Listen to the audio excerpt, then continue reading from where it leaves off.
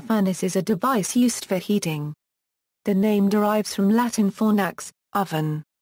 In American English and Canadian English usage, the term furnace on its own refers to the household heating systems based on a central furnace, and sometimes as a synonym for kiln, a device used in the production of ceramics.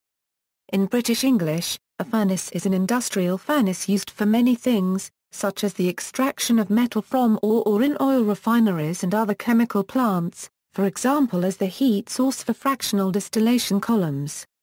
The term furnace can also refer to a direct-fired heater, used in boiler applications in chemical industries or for providing heat to chemical reactions for processes like cracking, and is part of the standard English names for many metallurgical furnaces worldwide. The heat energy to fuel a furnace may be supplied directly by fuel combustion, by electricity such as the electric arc furnace, or through induction heating in induction furnaces. Household furnaces. A household furnace is a major appliance that is permanently installed to provide heat to an interior space through intermediary fluid movement, which may be air, steam, or hot water. The most common fuel source for modern furnaces in the United States is natural gas. Other common fuel sources include LPG, fuel oil, coal or wood. In some cases electrical resistance heating is used as the source of heat, especially where the cost of electricity is low. Modern high-efficiency furnaces can be 98% efficient and operate without a chimney. The small amount of waste gas and heat are mechanically ventilated through PVC pipes that can be vented through the side or roof of the house. Fuel efficiency in a gas furnace is measured in AFUE, or annual fuel utilization efficiency. Categories. Residential furnaces can be divided into 4 general categories, based on efficiency and design. The first category would be gravity-fed, atmospheric burner furnaces. These furnaces consisted of cast iron or riveted steel heat exchangers built within an outer shell or brick, masonry or steel. The heat exchangers were vented through brick or masonry chimneys. Air circulation depended on large, upwardly pitched pipes constructed of wood or metal. The pipes would channel the warm air into floor or wall vents inside the home. This method of heating worked because warm air rises. The system was simple, had few controls, a single automatic gas valve and no blower. These furnaces could be made to work with any fuel simply by adapting the burner area. They have been operated with wood, coke, coal, trash, paper, natural gas and fuel oil. Furnaces that used solid fuels required daily maintenance to remove ash and clinkers that accumulated in the bottom of the burner area. In later years, these furnaces were adapted with electric blowers to aid air distribution and speed moving heat into the home. Gas and oil-fired gravity systems were usually controlled by a thermostat inside the home, while most wood and coal-fired furnaces were controlled by the amount of fuel in the burner and position of the fresh air damper on the burner access door. The second category of residential furnace is the forced air, atmospheric burner style with a cast iron or sectional steel heat exchanger. This style furnace was used to replace the big, gravity-fed behemoths, and was sometimes installed on the existing gravity ductwork. The blowers were belt-driven and designed for a wide range of speeds. These furnaces were big and bulky compared to modern furnaces, and had heavy steel exteriors with bolt-on removable panels.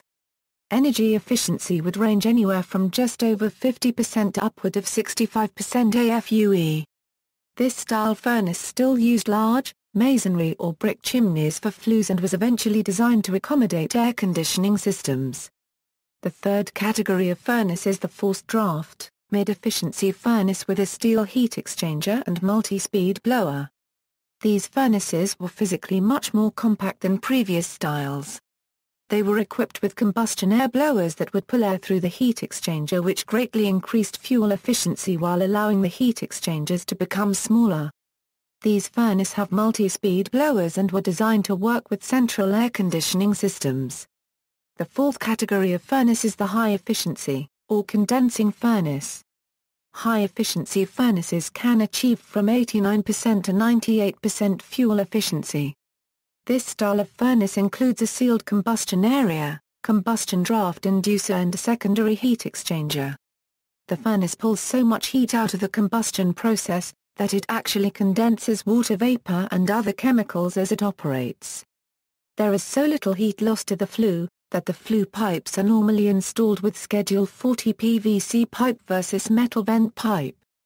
Because of the combustion blower, the PVC exhaust piping can be routed vertically or horizontally as it exits the structure. The most efficient arrangement for high-efficiency furnaces include PVC piping that brings fresh combustion air from the outside of the home directly to the furnace. Normally the combustion air PVC is routed alongside the exhaust PVC during installation and the pipes exit through a side wall of the home in the same location. High-efficiency furnaces typically deliver a 25% to 35% fuel savings over a 60% AFUE furnace. Heat distribution: the furnace transfers heat to the living space of the building through an intermediary distribution system. If the distribution is through hot water or through steam, then the furnace is more commonly called a boiler. One advantage of a boiler is that the furnace can provide hot water for bathing and washing dishes, rather than requiring a separate water heater. One disadvantage to this type of application is when the boiler breaks down, neither heating nor domestic hot water are available. Air convection heating systems have been in use for over a century, but the older systems relied on a passive air circulation system where the greater density of cooler air caused it to sink into the furnace, and the lesser density of the warmed air caused it to rise in the ductwork, the two forces acting together to drive air circulation in a system termed gravity feed. The layout of the ducts and furnace was optimized for short, large ducts. This caused the furnace to be referred to as an octopus furnace. By comparison, most modern warm air furnaces typically use a fan to circulate air to the rooms of house and pull cooler air back to the furnace for reheating. This is called forced air heat. Because the fan easily overcomes the resistance of the ductwork, the arrangement of ducts can be far more flexible than the octopus of old. In American practice, separate ducts collect cool air to be returned to the furnace. At the furnace, cool air passes into the furnace, usually through an air filter, through the blower, then through the heat exchanger of the furnace, whence it is blown throughout the building.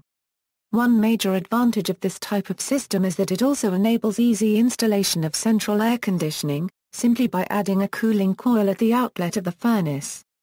Air is circulated through ductwork, which may be made of sheet metal or plastic flex duct, and is insulated or uninsulated. Unless the ducts and plenum have been sealed using mastic or foil duct tape, the ductwork is likely to have a high leakage of conditioned air, possibly into unconditioned spaces. Another cause of wasted energy is the installation of ductwork in unheated areas, such as attics and crawl spaces. Or ductwork of air conditioning systems in attics in warm climates. The following rare but difficult to diagnose failure can occur. If the temperature inside the furnace exceeds a maximum threshold, a safety mechanism with a thermostat will shut the furnace down. A symptom of this failure is that the furnace repeatedly shuts down before the house reaches the desired temperature. This is commonly referred to as the furnace riding the high limit switch. This condition commonly occurs if the temperature setting of the high limit thermostat is set too close to the normal operating temperature of the furnace. Another situation may occur if a humidifier is incorrectly installed on the furnace and the duct which directs a portion of the humidified air back into the furnace is too large. The solution is to reduce the diameter of the cross-feed tube, or install a baffle that reduces the volume of refed air. Furnace types: there are three major types of furnaces: the single-stage, the two-stage, and the modulating furnace. The first and most basic of furnaces is the single-stage furnace. A single-stage furnace has one stage of operation, ETA unregistered trademark S either on or off. Because it only has one speed, it means that they're noisy, always running at the highest speed, and always pumping out the hottest air that they can at the highest velocity. One of the benefits to a single-stage furnace is typically the cost. Single-stage furnaces are relatively inexpensive, they've been around forever, and the technology is tried and true. They are a good overall economical budget furnace. The downside to single-stage furnaces is that they only have one stage of operation and you cannot achieve as good a comfort level as the newer, more efficient furnaces.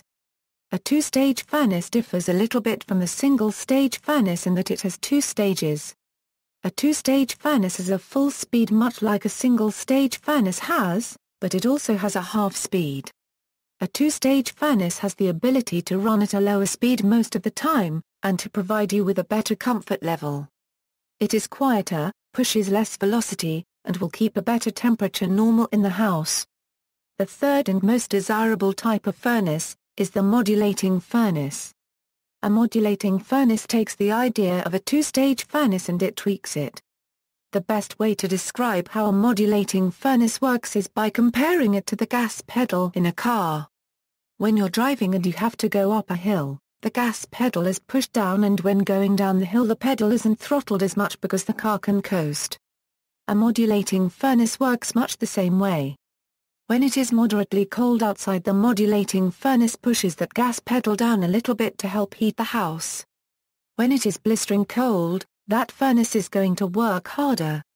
The biggest benefit though, is that it has the capacity to work at about 60 or so levels in between blistering cold and moderately cold. A modulating furnace doesn't have a single stage or two-stage. It has multiple stages. So it can really pinpoint how much the furnace needs to work, and it does this in about 1% increments. Therefore it can give you the most even heat that you can possibly get in a house. Essentially, a modulating furnace only works as much as it is to, and only consume as much energy as it is to. Metallurgical furnaces. In metallurgy, several specialized furnaces are used. These include furnaces used in smelters, including the blast furnace, used to reduce iron or to pig iron; steel-making furnaces, including puddling furnace, reverberatory furnace, Bessemer converter, open hearth furnace, basic oxygen furnace, electric arc furnace, electric induction furnace, reheating furnace. Furnaces used to remold metal in foundries. Furnaces used to reheat and heat-treat metal for use in rolling mills, including tin plate works and slitting mills. Forges. Vacuum furnaces, industrial process furnaces. An industrial furnace or direct-fired heater is an equipment used to provide heat for a process or can serve as reactor which provides heats of reaction. Furnace designs vary as to its function, heating duty, type of fuel and method of introducing combustion air. However, most process furnaces have some common features. Fuel flows into the burner and is burnt with air provided from an air blower. There can be more than one burner in a particular furnace, which can be arranged in cells which heat a particular set of tubes. Burners can also be floor-mounted, wall-mounted or roof-mounted depending on design. The flames heat up the tubes, which in turn heat the fluid inside in the first part of the furnace known as the radiant section or firebox. In this chamber where combustion takes place, the heat is transferred mainly by radiation to tubes around the fire in the chamber. The heating fluid passes through the tubes and is thus heated to the desired temperature. The gases from the combustion are known as flue gas. After the flue gas leaves the firebox, most furnace designs include a convection section where more heat is recovered before venting to the atmosphere through the flue gas stack. Radiant section. The radiant section is where the tubes receive almost all its heat by radiation from the flame. In a vertical, cylindrical furnace, the tubes are vertical. Tubes can be vertical or horizontal, placed along the refractory wall, in the middle, etc., or arranged in cells. Studs are used to hold the insulation together and on the wall of the furnace. They are placed about 1 aft apart in this picture of the inside of a furnace. The tubes, shown below, which are reddish-brown from corrosion, are carbon steel tubes and run the height of the radiant section. The tubes are a distance away from the insulation so radiation can be reflected to the back of the tubes to maintain a uniform tube wall temperature. Tube guides at the top, middle and bottom hold the tubes in place. Convection section. The convection section is located above the radiant section where it is cooler to recover additional heat. Heat transfer takes place by convection here, and the tubes are finned to increase heat transfer. The first two tube rows in the bottom of the convection section and at the top of the radiant section is an area of bare tubes and are known as the shield section, So named because they are still exposed to plenty of radiation from the firebox, and they also act to shield the convection section tubes, which are normally of less resistant material from the high temperatures in the firebox. The area of the radiant section just before flue gas enters the shield section and into the convection section, called the bridge zone. A crossover is the tube that connects from the convection section outlet to the radiant section inlet. The crossover piping is normally located outside so that the temperature can be monitored and the efficiency of the convection section can be calculated. The sight glass at the top allows personnel to see the flame shape and pattern from above and visually inspect if flame impingement is occurring. Flame impingement happens when the flame touches the tubes and causes small isolated spots of very high temperature. Burner. The burner in the vertical, cylindrical furnaces above, is located in the floor and fires upward. Some furnaces have side-fired burners, such as in train locomotives. The burner tile is made of high-temperature refractory and is where the flame is contained. Air registers located below the burner and at the outlet of the air blower are devices with movable flaps or vanes that control the shape and pattern of the flame, whether it spreads out or even swirls around. Flames should not spread out too much, as this will cause flame impingement. Air registers can be classified as primary, secondary and if applicable, tertiary, depending on when their air is introduced. The primary air register supplies primary air, which is the first to be introduced in the burner. Secondary air is added to supplement primary air. Burners may include a pre-mixer to mix the air and fuel for better combustion before introducing into the burner. Some burners even use steam as pre-mix to preheat the air and create better mixing of the fuel and heated air. The floor of the furnace is mostly made of a different material from that of the wall, typically hard castable refractory to allow technicians to walk on its floor during maintenance. A furnace can be lit by a small pilot flame or in some older models, by hand. Most pilot flames nowadays are lit by an ignition transformer. The pilot flame in turn lights up the main flame. The pilot flame uses natural gas while the main flame can use both diesel and natural gas. When using liquid fuels, an atomizer is used, otherwise, the liquid fuel will simply pour onto the furnace floor and become a hazard. Using a pilot flame for lighting the furnace increases safety and ease compared to using a manual ignition method. Soot blower. Soot blowers are found in the convection section. As this section is above the radiant section and air movement is slower because of the fins, soot tends to accumulate here. Soot blowing is normally done when the efficiency of the convection section is decreased. This can be calculated by looking at the temperature change from the crossover piping and at the convection section exit. Soot blowers utilize flowing media such as water, air or steam to remove deposits from the tubes. This is typically done during maintenance with the air blower turned on. There are several different types of soot blowers used. Wall blowers of the rotary type are mounted on furnace walls protruding between the convection tubes. The lances are connected to a steam source with holes drilled into it at intervals along its length. When it is turned on, it rotates and blows the soot off the tubes and out through the stack. Stack. The flue gas stack is a cylindrical structure at the top of all the heat transfer chambers. The breeching directly below it collects the flue gas and brings it up high into the atmosphere where it will not endanger personnel. The stack damper contained within works like a butterfly valve and regulates draft in the furnace, which is what pulls the flue gas through the convection section. The stack damper also regulates the heat loss through the stack. As the damper closes, the amount of heat escaping the furnace through the stack decreases, but the pressure or draft in the furnace increases, which poses risks to those working around it if there are air leakages in the furnace. The flames can then escape out of the firebox or even explode if the pressure is too great. Insulation. Insulation is an important part of the furnace because it improves efficiency by minimizing heat escape from the heated chamber. Refractory materials such as fire brick, castable refractories and ceramic fiber, are used for insulation. The floor of the furnace are normally castable type refractories while those on the walls are nailed or glued in place. Ceramic fiber is commonly used for the roof and wall of the furnace and is graded by its density and then its maximum temperature rating. For example, A 2300 degree Fahrenheit means 8 a pound per foot 3 density with a maximum temperature rating of 2300 degree Fahrenheit. The actual service temperature rating for ceramic fiber is a bit lower than the maximum rated temperature. First fire. The first fire is the moment when a furnace or another heating device is first lit after its construction. The refractory of the furnace walls should be as dry as possible and the first fire should be done slowly with a small flame as the refractory of the still unfired furnace has a minimal amount of moisture.